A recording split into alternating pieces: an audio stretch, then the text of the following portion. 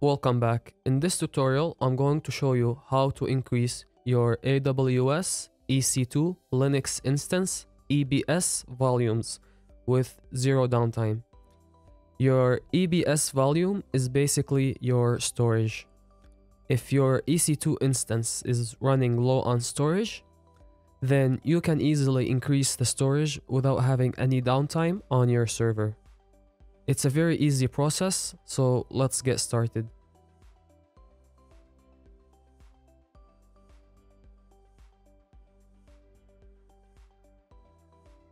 Now, the first thing we want to do is go to our Amazon homepage.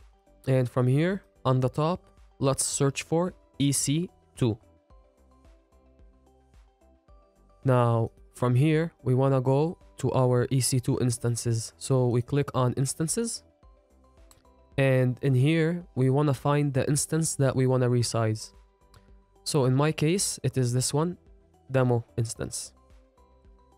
So the first step is to go to storage in here. And this is our volume. So we want to resize this volume. So we click on it. And from here, we're going to be inside the volumes. So this is the volume that we want to resize.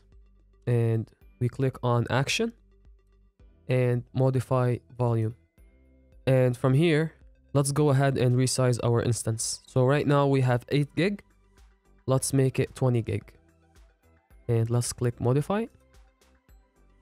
And let's click yes. And that's done.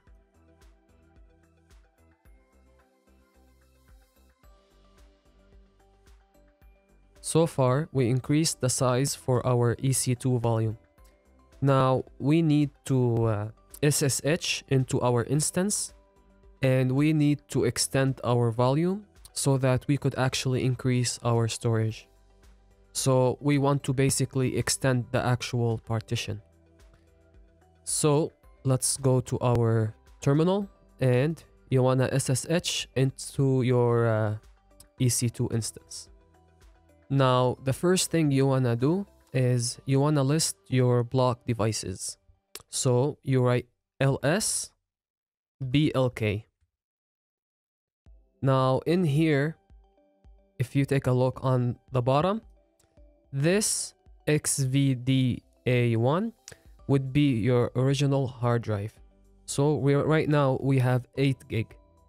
And right here, we have our 20 gig that we just increased. So we want to increase our partition. Now to increase this partition, we write sudo grow part /dev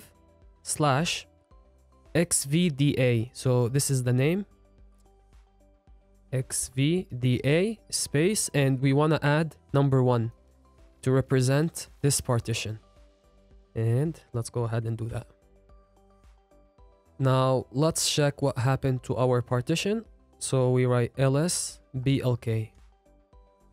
And you can see now that our volume is 20 gig. Now our last step is to basically extend our file system. So we do that by writing sudo resize 2fs /dev /xvda1. Now let's check our file system. So we write df-h. And in here, we should be able to see that our volume got extended. Thank you for watching. Don't forget to like and subscribe to my channel, and we'll see you on the next video.